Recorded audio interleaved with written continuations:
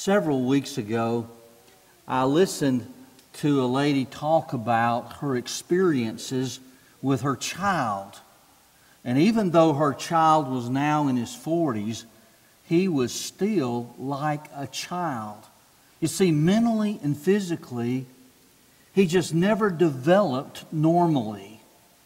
And it was very, very difficult for her and her husband rearing that child who would not mature. And sometimes people would say things. Sometimes people would have expectations. And it led to great frustrations with her.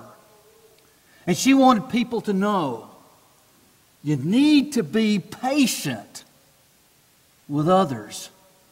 And so this kind of got me to thinking about how that we do need patience. And the emphasis as we study today is patience, but patience with others. Now, you can all recall times maybe you've been on a small 2-lane road in Alabama, and maybe there's been the curve so you couldn't pass, and then there were the occasional hills, and you're behind this big truck, and he just struggles to get up the hill, and you're thinking, I want to go. Gotta have patience. Or maybe you're someplace, and yes, you've got to wait your turn. And maybe there's a long line and you're just kind of fidgeting. For me, my last trying of patience was not Indian Creek Youth Camp, but it was kind of happened while we were there. We were on our way up, had some rain, and I realized my wiper's torn. And it was torn badly. And so I used them as little as possible, knowing I've got to get this replaced. So Monday afternoon, when we had a lull with camp activities, Tish and I went over to Jasper, Alabama to get some new wipers. Well, I asked her if she'd get on her phone and find an auto parts store. And so we went to the first one. I said the first one should have been the last one. But went in there, and it's almost like nobody's working here. And let me tell you about me and windshield wipers. You know, these auto parts stores will advertise, you buy them from us, and we'll put them on for you. And since it's 95 degrees out there and high humidity, I'm thinking, I'm going to let them. And so I went there, but there's nobody. I'm thinking, I can't even buy them, much less get them to put them on. So I went to the next place. And so I stayed in line and I waited, and finally someone was there waiting on me and the phone rang. And so she finally got off the phone. Then the phone rang again. And I walked out and went to the third place. And why did I leave the first place? Why did I leave the second place? I was impatient. Finally, the third place got good service. Also met a fellow at camp, and he was talking about his son. And he said, sometimes we just call him Baj. What? Sometimes we just call him Baj. Is that his name? No. He just refuses to wait for anything. And so we call him Baj. You know, Job spelled backwards. Little boy had no patience. Saw this little cartoon. It's kind of the way we are sometimes. God grant me patience. And so we're waiting. And then it's like, hurry up. Does that describe you? Sometimes I think it would describe me. And so let's consider patience and the Bible. In James chapter 5, we find several incidents of this idea of patience. He begins, be patient, therefore. Sometimes you might have heard someone say, if you see therefore, ask what is there for. Well, if you read the previous verses, why, those verses have to do with those who are rich and sometimes the oppression from the rich. Just you be patient, therefore, brothers, until the coming of the Lord. Then he gives an illustration. See how the farmer waits for the precious fruit of the earth, being patient about it until it receives the early and the late rains. Now I realize we're not farmers quite like maybe our forebears were. But still we understand the concept, certainly, about how you have to plant the seed. You've got to get the moisture, the rain. And then with the sun and time and more rain, finally you'll see that plant germinate. You will see it grow. You might even see the fruit, the vegetables come on the plants, until one day they're ripe and ready. You've got to be patient. Then he said you also be patient. Establish your hearts, for the coming of the Lord is at hand.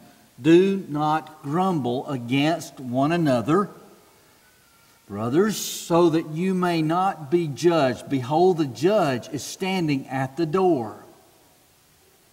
As an example of suffering and patience, brothers, take the prophets who spoke in the name of the Lord. Second example. And then in verse 11, behold, we consider those blessed who remain steadfast. Now, an interesting thing is there's two words that particularly in the King James Version are translated patience. Now, most other translations have in this section that word steadfast. But in the King James and New King James, you have the word endure. But yet it's still the same Greek word, sometimes translated patience. Then he says, you've heard of the steadfastness. That's that word steadfast previous that was in the King James and New King James, endure. And in the King James it is patience. But steadfastness or patience of Job. And you've seen the purpose of the Lord, how the Lord is compassionate and merciful. So within these few verses you see the word patience again and again and again. And in fact you even see two different Greek words that can be translated by this word patience. The first one is macrothumia. And if you were to say, what does it mean? You could find these as meanings: patience, endurance, constancy, steadfastness, perseverance, patience. But oftentimes, and particularly with regards to how we're looking at patience with others, these ideas are present: forbearance, long-suffering, slowness in avenging wrongs. There you have it. There's that word. Be also patient. And then there's another word, hupomone. And here you'd read that patience is the Greek word hupomone, which is a compound word made up of two other words. Hupo, a preposition meaning under, and mone, meno, which is a verb pertaining or meaning remain or abide. Thus the idea is to remain under or abide under difficult circumstances, as when it is not possible to escape or avoid them. So kind of think of difficulties and troubles, and you're burdened down, but you don't give up, you don't quit, you don't stop. You are steadfast, no matter the difficulties that are placed upon you. You find in the New Testament the characteristic of a man who has not swerved from his deliberate purpose and his loyalty to faith and piety by even the greatest trials and sufferings. And so you see there in James 5:11 in the King James Version, you've heard of the patience of Job. And that's that word hupomone. Now, this word can be translated various ways: patience, steadfastness, endurance, patient endurance, enduring patiently in these various passages, and also the various translations that you might have. Now somebody says, okay, now how do these words differ? Hupomone is remaining under difficulties without succumbing, while macrothumia is the long endurance that does not retaliate. And all this is from Trench, as Robertson's Word Pictures quotes it. Now go back to this passage. He says, be patient therefore. And there's 3 times within these verses that you would find this macrothumia word. And then as you continue to read, there's another time you find that macrothumia word. And then there's twice that you'd find that hupomone word. And if we would say, what's this? It's patience. Hupomone, the idea of remaining under steadfastness. Macrothumia, forbearance, long-suffering. And even the idea with others, not retaliating. Now there's times that you'll find both these words. For instance, 2 Timothy 3:10. You, however, have followed my teaching, my conduct, my aim in life, my faith, my patience, my love, my steadfastness. Here you find both those words translated once by patience. The second time you'd find it steadfastness. And Paul is saying, this is the way I've been. You followed this example. He was an example of patience. And I think we could also conclude, let us then be an example of patience. Another time we find both these words in the same verse is Colossians 1:11. He says, may you be strengthened with all power according to His glorious might for all endurance and patience with joy. You have those two words translated by endurance and patience. So Paul's prayer and desire for the Colossian brethren, here it is, that they would have patience and endurance. And his desire, yes, even for us, is endurance and patience. Austin Graves was a member here until his passing just a very few years ago. And Wilma was telling me that sometimes as he was suffering with a cancer, and it was a terminal cancer, that he would just sit there and be silent. And she said one time she asked him, Dad, what are you thinking? And here he was facing death, and yet he says he's thinking about, why do people treat each other like they do? And that's really the heart of this lesson today with patience. We're not so much talking about we remain steadfast under all the burdens and trials. It's rather this idea of forbearance, long-suffering, where we refuse to retaliate, patience with others. And I have an idea that if everyone were always patient with others, he wouldn't have to wonder, why do people treat each other like they do? We need patience with others. And we'll just say this for several reasons. First of all, to be like God. You find the patience of God spoken of in various places. One place more specific, 1 Timothy chapter 1, verse 16. Paul said, but I received mercy for this reason, that in me as the foremost, Jesus Christ might display His perfect patience as an example to those who were to believe in Him for eternal life. Well, Paul was, as he put it, the chief of sinners.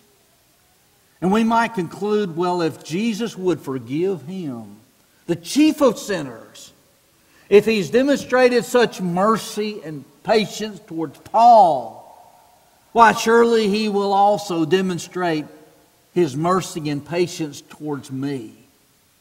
But in the process of just speaking of this mercy and patience of Jesus Christ towards Paul, we see then the mercy and patience of Jesus. So yes, God was patient with us. So let us be like God in this, patient with others. Another passage that you're more familiar with, 2 Peter 3:9.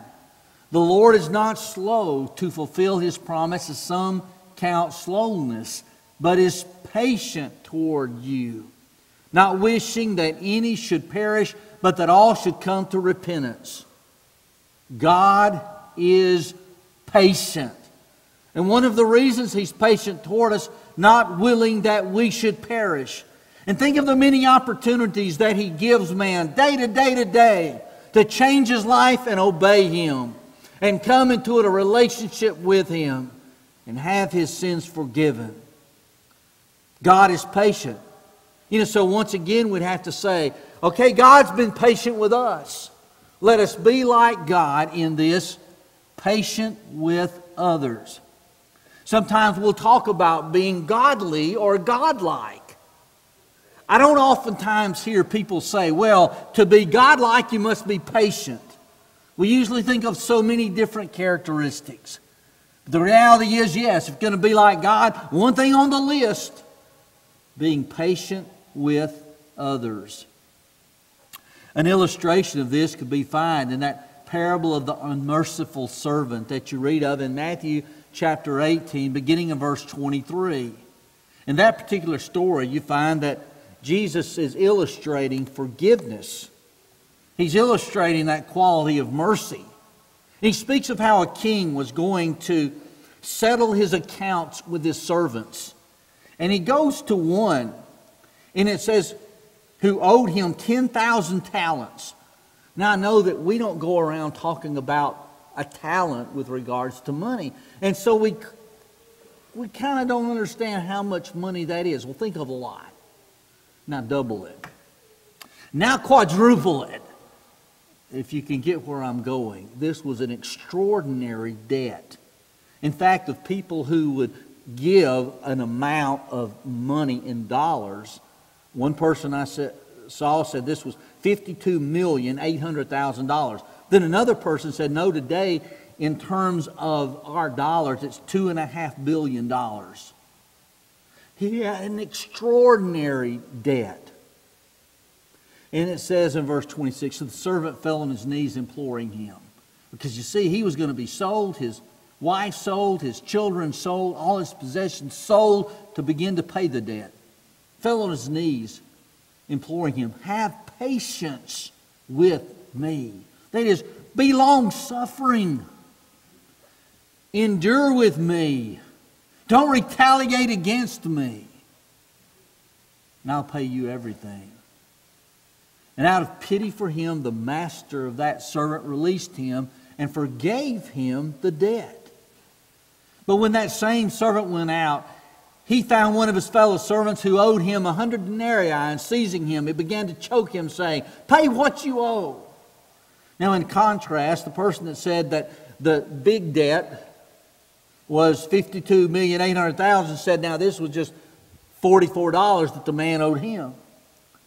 The one who had said, well, it was $2.5 billion that this first man owed, then was saying it's just $4,000 that this other man owed him. So quite a contrast of debts. One had already begged, be patient, and he was forgiven his debt. And now he goes to the man who owes him so little, chokes him saying, pay what you owe. Verse 29, so his fellow servant fell down and pleaded with him, have patience with me and I will pay you. You see, there's that patient word again. He refused and went out and put him in prison till he should pay the debt. Then his master summoned him and said to him, you wicked servant, I forgave you all that debt because you pleaded with me. And should not you have had mercy on your fellow servant as I had mercy on you? And in anger his master delivered him to the jailers until he pay all his debt. So also my heavenly Father will do to every one of you if you do not forgive your brother from your heart. Like I said, this was in the context of forgiveness. But in the context of forgiveness, twice he mentions this idea of patience. Establishing again God's patience. And how God's patience does lead to His forgiveness. And we'd have to conclude and say again, if we're going to be godly and God is patient toward us, surely we ought to be patient towards others. So yes, we need to be patient to be like God. Second, we need to be patient because, well, to obey what God commands and expects, we must be patient. In Ephesians chapter 4, verse 2, he said, with all humility and gentleness with patience, forbearing with one another in love. Now, the context here is about unity. And how can these brethren at Ephesus achieve unity? And here he speaks of the attitude that each person is to have with the other. Humility, gentleness, patience, and bearing with one another. This is humility and gentleness with one another. Patience with one another. And bearing with one another. And it's going to take this to have the unity. But in the process, it's kind of clear. The instruction of God is that we are to be patient with one another. And if we're going to obey what God commands and expects, we're going to have to be patient with one another. Third, we need patience with others to practice what God says about love. 1 Corinthians 13, 1 through 3, you have the necessity of love. Verses 4 through 7, the characteristics of love. And one of those characteristics, love is patient. Love is patient. If we're going to love, we must be patient. And then next, we need to be patient with others to give our brothers what they need. And yes, every one of us needs patience. Look at 1 Thessalonians 5:14. He says, and we urge you, brothers, admonish the idle, encourage the faint-hearted, help the weak, and then be patient with them all. Now he names the idle, the faint-hearted, and the weak. And there's specific instruction concerning each, but then now you be patient with them all. Now concerning these who are idle, if you were to take 1 and 2 Thessalonians and consider the idle people throughout both, I think you will see the patience of Paul as he instructs the brethren at Thessalonica. Now I know someone might raise their hand, wait, preacher. I get over to 2 Thessalonians 3:6. And I read that he's saying, withdraw yourselves from every brother that walketh disorderly. And that disorderly is this word idle right here. So he's saying, you get to a point and you withdraw fellowship from them. Where's that patience? Let me tell you where that patience is. If you were to consider all that's said about this, you find that Paul says, now when I was with you, I taught you that you were to work. And oh, by the way, when I was with you, I gave you an example of working. And oh, by the way, in 1 Thessalonians, I instructed you to work. And oh, by the way, I told my brethren there at Thessalonica that you are to admonish, warn the idle, and not only that, be patient with them. And so when he finally got to a point in 2 Thessalonians 3:6, withdraw yourselves, that wasn't a snap decision, but it was the final exhaustion of all patience. They had been instructed when Paul was present. He'd given them an example. He had instructed them in 1 Thessalonians. He had said, brethren, you warn these folks, admonish them, and be patient with them. Yes, even though we see a withdraw yourselves, I see this idea of patience. And how many of you would want somebody just immediately cut you off, turn away from you, reject you? No, none of us want that. And it shouldn't be that way. We're to be patient with them all.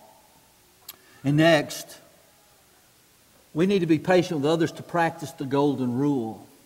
You find in Matthew 7:12, so whatever you wish that others would do to you, do also to them. For this is the law and the prophets. And, oh, by the way, don't you want others to be patient towards you? I think we'd all have to say yes. So be patient towards others. And then lastly, we need to be patient with others to keep ourselves from doing something that we will regret later. Now I went ahead and put me and I, because that's the reality. I better be patient or I'll do something that I will regret later. And I'd like to say to you that I've never done that, but I have. See, I haven't always practiced Proverbs 14:29. Whoever is slow to anger, one translation says patient, has great understanding. But he who has a hasty temper exalts folly. And by the way, one opposite of patience would be a hasty temper. There was a time many, many years ago, Sunday morning, and you know various things can be commented as you leave the building. And this time, the comment was not very nice. Certainly not complimentary. Frankly, it didn't seem like the best of attitudes was present. And it hit me wrong. And so I responded. What I said, I don't even remember. And I don't even remember what was said to me. But I do remember this. I didn't like what I said, nor the way I said it. In fact, so much so I didn't like what I said, and I didn't like the way I said it. That afternoon, before we had a chance to come back for Sunday night, I called up that person, went to his house, and I said, I'm sorry. Now, I'll admit to you, I could have said, well, I was provoked. Well, I kind of was. But if you don't remember anything else from today's lesson, remember this, and this doesn't exactly have to do with patience. You cannot control what someone else thinks or what they do or what they say. But you can control what you think and what you say and what you do. And you see, that applied to that occasion. He might have spoke out of turn. He might have said something in the way he shouldn't. I can't control that. But I can control my response. And I wasn't happy with my response that day. But if I had practiced patience that day, I would not have had to go see him that afternoon. I think that you've all experienced times like I have. Without patience, you said or did something that you regretted. Maybe it was with your wife. Did you demean her? Maybe it was with your husband. Did you nag him? Maybe it was with your children. Did you become the fuss bucket? Maybe it was with your coworker. Were you complaining? Or was it with your boss? Were you rude? We need patience to keep us from doing something that we will later regret. We need patience with others. You know, if God had said nothing about it, common sense would have said, yes, we need to be patient with others. But the Bible has something to say about it. Let's be patient with others. We can be so thankful that God is patient with us, not willing that any should perish. It's a case that, yes, God's given man opportunity after opportunity. But because of our sin, there's a final price to be paid if we would not turn away from those sins. And I pray that you today would recognize, I want God's salvation. I want His forgiveness. I believe in God. And I believe in His Son. I believe in a heaven. I believe in a hell. I believe in the Bible. And I want to obey God to please Him. I want to turn away from my sins. And I want heaven in the end. God's made that possible by His mercy, by His grace. But we must respond. He's willing to forgive. It's as if it's prepared and ready for the taking. We must respond in faith, turning from our sins, to confess that faith and be baptized, immersed in water for the forgiveness of sins. And what a great promise then that we have. Yes, we're forgiven. We're added to His church. Become a part of His people. And then we have that heaven to look forward to in the end.